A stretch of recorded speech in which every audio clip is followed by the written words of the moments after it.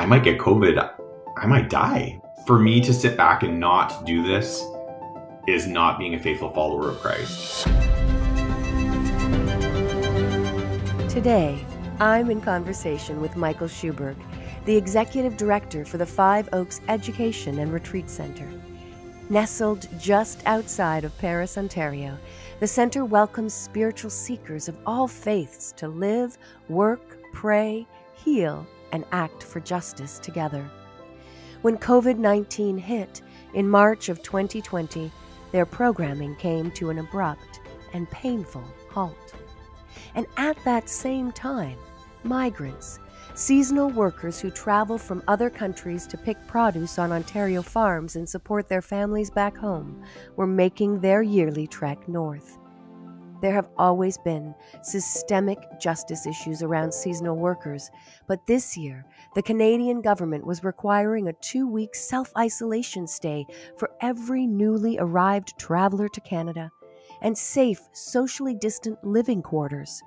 Something many advocates say was not possible on most farms, where bunkhouses with beds less than 6 feet apart are the norm. In 2020, the Fifth Estate did an exposé called Bitter Harvest about the price paid by Ontario's migrant workers who were putting food on Canadian tables during the pandemic. Among other things, they found that the migrant workers were 10 times more likely to contract COVID than the average population. For Michael and the Five Oaks team, sweetening some of the bitterness was a calling from God that led them to provide nearly 300 workers with 14-day isolation care and 47 migrants with long-term stays. Michael Shewburg, thanks for taking time to share your pandemic story with our listeners. Well, Five Oaks is a place, as you mentioned, that people come to pray, to play, to heal, to be together. And this is rooted in the inner and outer work that we offer, what I would refer to in a pandemic time as our regular guests. Since the 1950s, Five Oaks has welcomed people to this sacred land to do that work. And when the pandemic began, we were devastated to know that we would likely have to shutter the center for an indefinite amount of time. So I know in my own life, and when I've talked to people even on this podcast, when you're looking back at your journey, you can see stories, moments in time that led you to be exactly where you are today. And I wondered if you could share one story or a moment in time that comes to mind that has led you to be the ED at Five Oaks and host nearly 300 migrants. As a teenager, I worked on a farm. I worked on a farm for 7 summers, picking tomatoes and broccoli and Spanish onions and harvesting tobacco. I know how hard that work is. I know how tired you are at the end of the day. And while I'm not a migrant worker, I can identify with the work of the agricultural industry. My partner is a farmer to this day, and I live on a farm. So I get it. It's in our blood and it's in our DNA. I think the other piece that, highlights for me what we're doing is my work as a United Church camp director in the formation of the Go Project, which was a ministry at Islington United Church. All opportunities where people come together to be in a space together and to be in community. And I think these two pieces of my life kind of merged together in this pandemic time to care for these men and women and to make it comfortable, to make it intentional, and to recognize the sacrifice that they're making. I think my story has given me empathy for what they're doing here and what they're doing for the agricultural sector. So you're a farming family. You're the executive director at a retreat center. And COVID-19 hits. And the programming dries up. And some sacrifices have to be made. That must have been devastating for the staff. I made my plan sort of thinking if we could make it to Victoria Day weekend, it would all be over by then and we get back to work. And so we did lay off a number of staff. We lost, within a week, half a year's worth of bookings. It was unbelievable. And devastating is a good word to describe how that felt. Five Oaks rebounded 4 years ago with a new vision as an intercultural, interfaith retreat center. And to have all of that washed away in a flood of a pandemic, I just remember standing by the river here and praying and wondering and being a bit mad, to be honest. So in the middle of this drastic shift from a powerful ministry of presence with people who need retreats, and the middle of the shift of this world that's plummeting into lockdown and isolation, you found a way to be proactive. You reached out to the government officials, right? What did you say? Well, actually, it was a website, so you could just type in your idea. So some people were typing in, I could make hand sanitizer, and other people were writing in saying we could make face shields. Or I heard Canada Goose in Manitoba, the coat company, shifted to make, gowns. And so we imagined becoming an isolation center for infected healthcare workers, and that this could be a place where they come to heal and recover. And it was the County of Brant who reached out to us, having heard this idea, and suggested housing migrant workers. So I have to admit, it wasn't my brilliant idea, but it was one that we got excited about immediately and got to work on right away.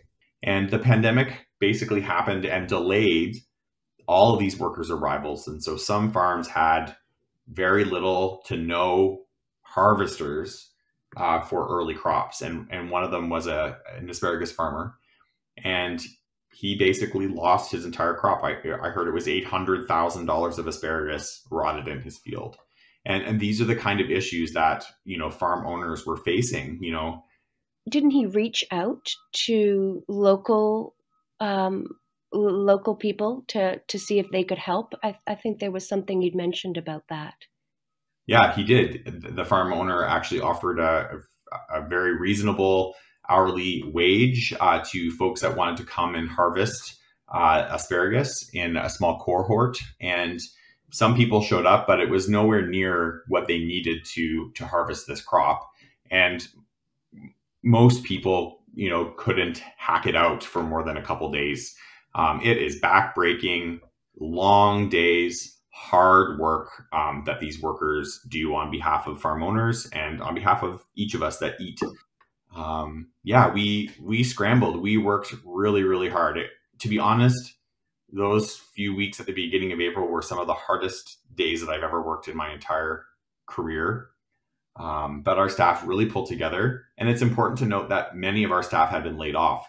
So they were being called back to work after having been laid off unexpectedly, nervously coming back to work, all of a sudden, going from working at a safe retreat center to housing people that could have COVID, and people were afraid. And, the team here really stepped up, and I'm very proud of them. They've done a remarkable job. I can hear that. And so first you're providing these 14-day isolation stays for people who, as you said, may or may not have stepped off a plane with COVID. And then you moved into another sort of ministry later in the summer. Yeah, as farms, some of the farms we work with, they have up to 500 migrant workers working on site. So you can imagine they have housing made available for 500 workers according to the, rules that the federal government has. And now in the pandemic are required to keep people 6 feet apart in bunkhouses. So, 6 feet apart would have 2 bunk beds in it. So all of a sudden, a space that housed 4 workers for overnight now can have 1. So they were scrambling to find spots to have all their workers, their workforce, safely housed, and approached us to ask if we would do what we would call commuter care, where the workers would live on site in our accommodations, get up in the morning on a bus, go to the farm, and then come back in the evening, and then do that every day, back and forth. And so we We again shifted space that had been created to house people in small groups to house folks safely 6 feet apart. And from August 1st until Thanksgiving, we housed 47 workers in this way. So it was a beautiful opportunity to get to know some of those workers a little more. They had been through quarantine and were able to be a little bit more social with them and get to enjoy in knowing them a little bit better. Where were these workers coming from? Yeah, so we housed workers mainly from Mexico, but also housed workers from Trinidad and Tobago and Jamaica. But the majority of our workers were Mexican. Did that mean that there were language barriers that you overcome? Absolutely. Google Translate, it was an app that was well used on my phone this past year. And I don't speak a lot of Spanish, but did start to learn a little bit here and there. And as we move into the 2021 housing season, one of our plans is to hire a Spanish speaking staff member that can help us with this program this summer. When you think about that first cohort that came to live with you last year, are there stories or individuals that or moments in the cross-cultural, cross-language situation that really stand out for you? Well, one moment that really stood out for me, April 17th was the arrival of our first group, and we had transformed the space, to welcome folks, and it snowed that day. And I couldn't believe it. We had worked so hard, and here we were welcoming this group of Mexican men to the property, and snow was falling. And it was so surreal. I just thought, come on, 2020, how is this possible?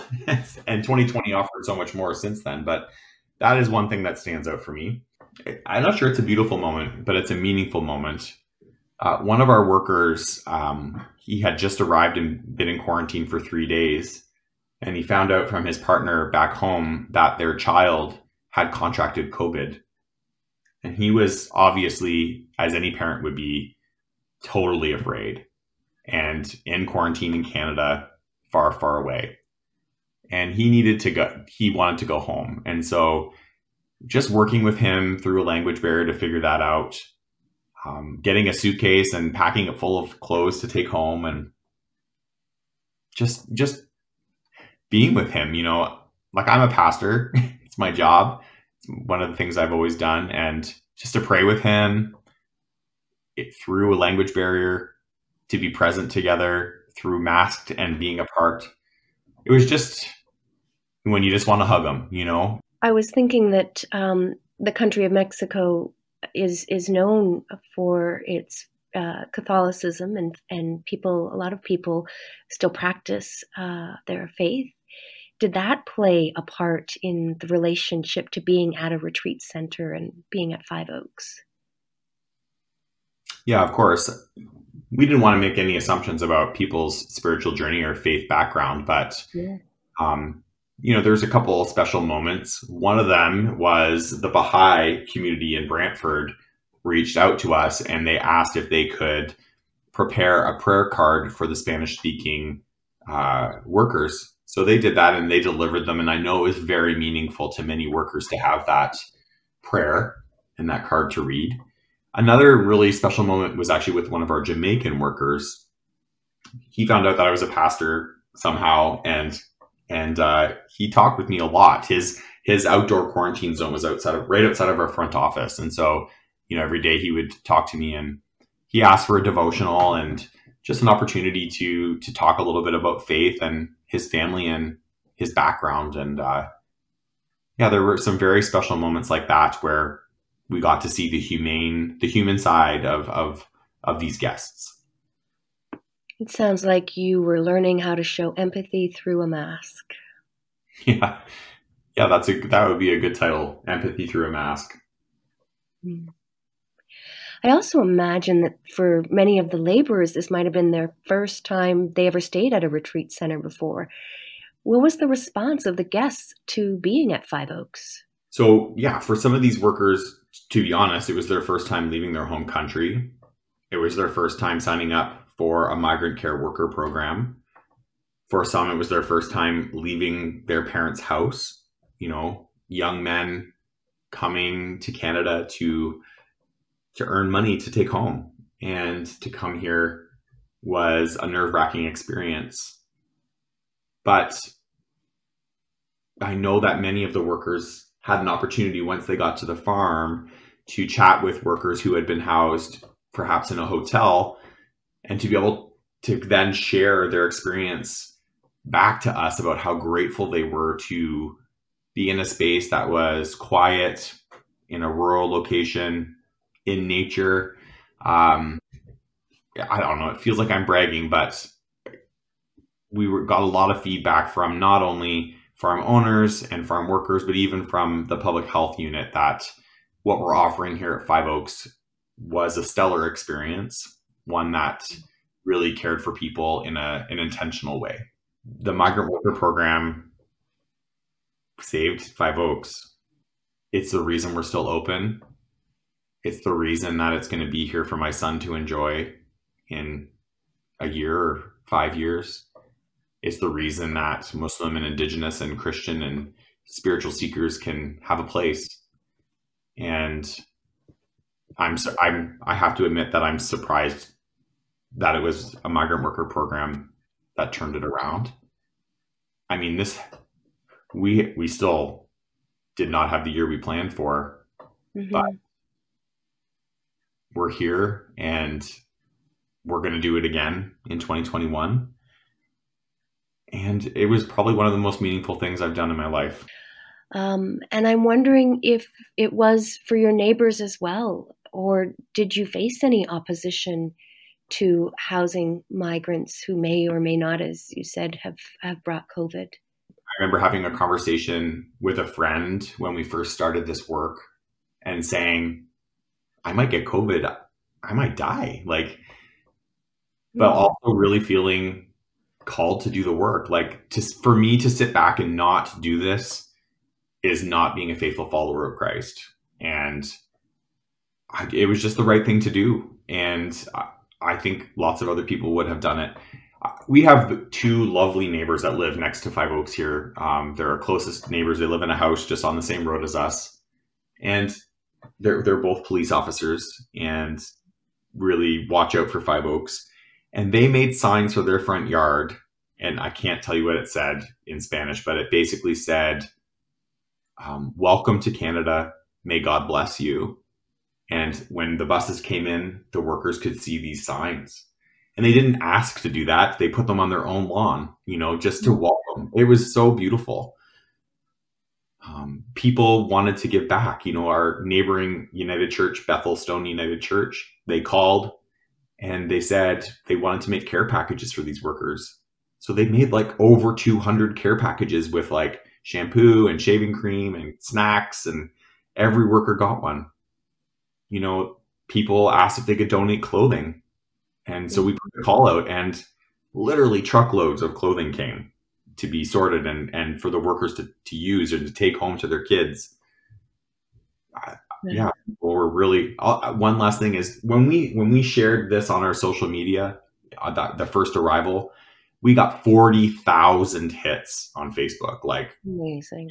200 hits normally. So people really cared. It was shared 500 times.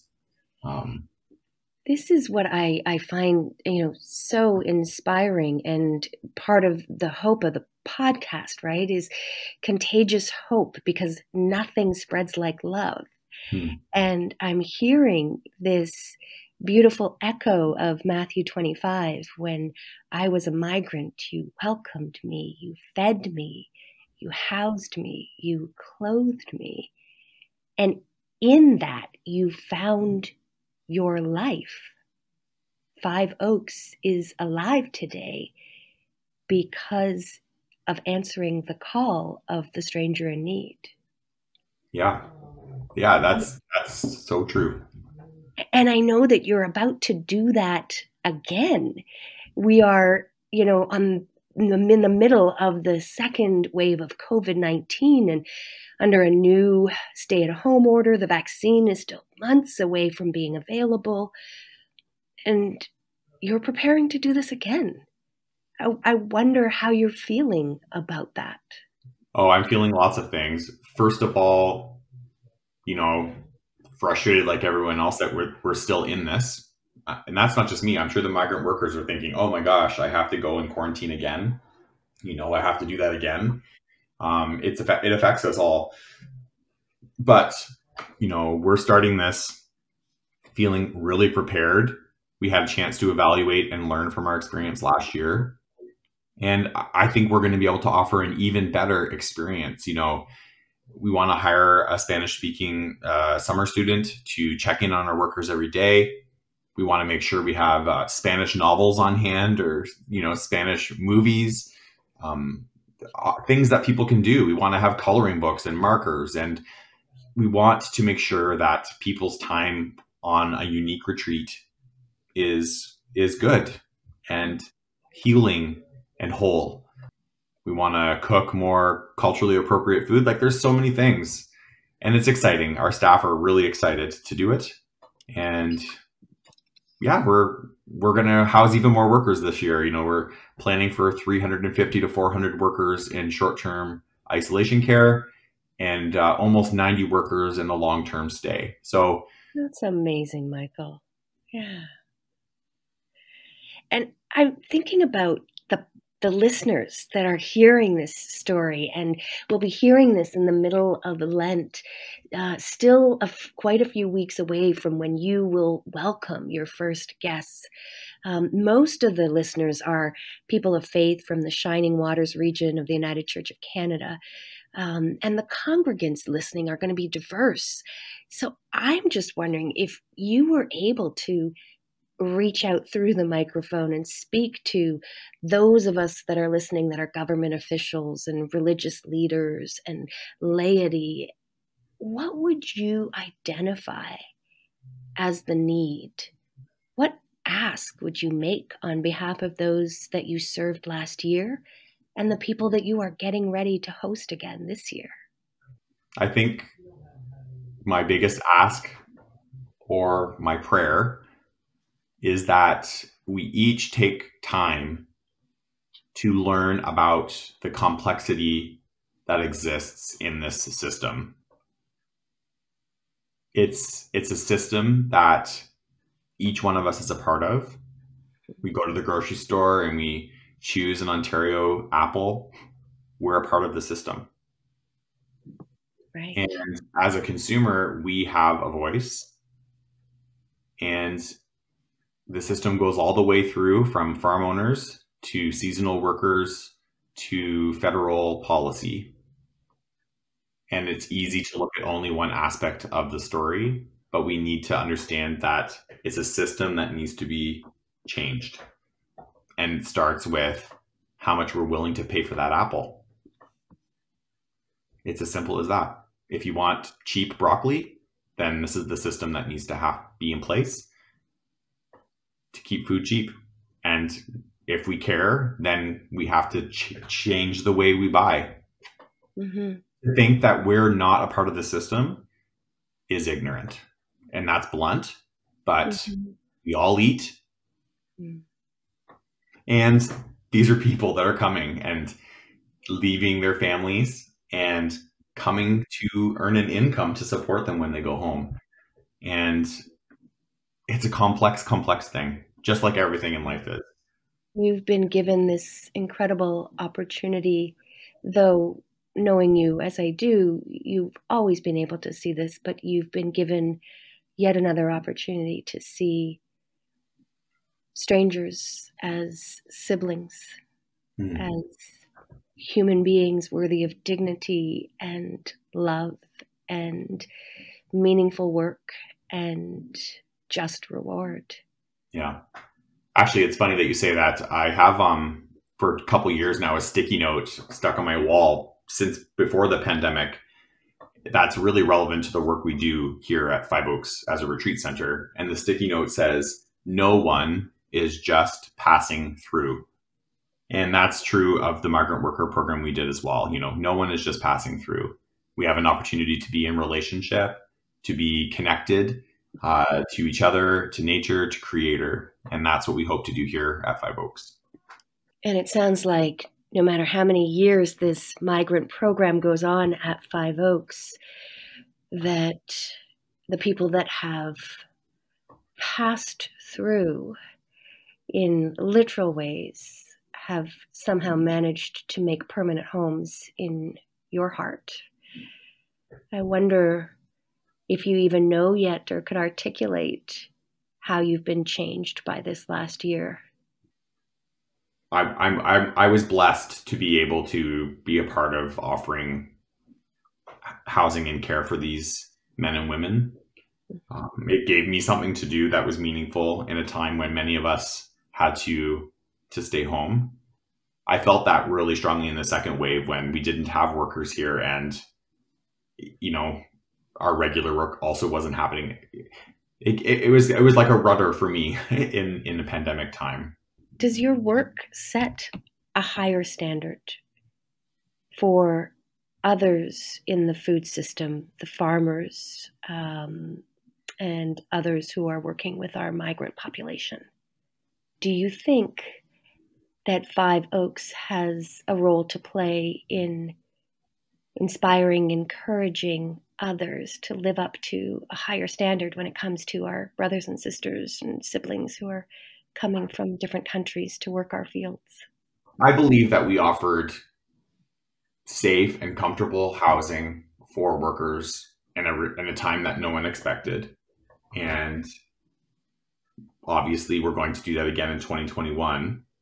I would say that, if I could look forward 5 years from now, I would say that I could see Five Oaks hosting a roundtable event with owners of farms and advocates for migrant workers and migrant workers as a place to continue what started here last year, a safe place where maybe resolution can come to the future of a migrant worker program.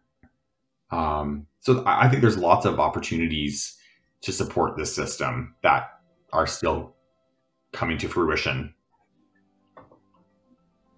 Michael, I add my prayers to yours for a future that is safer and more just for every one of the members that take part in the system too. And to the listener, thank you for taking in Michael's stories. Michael reminds us that we are not simply passing through one another's lives. This podcast, Contagious Hope, explores the way love has spread over the last year. As we move through the second wave of this pandemic, I hope this podcast has you wondering, how will I boldly, creatively, lovingly answer the call to be at the side of my neighbor today? For there is no lockdown on love, no quarantine on God's grace.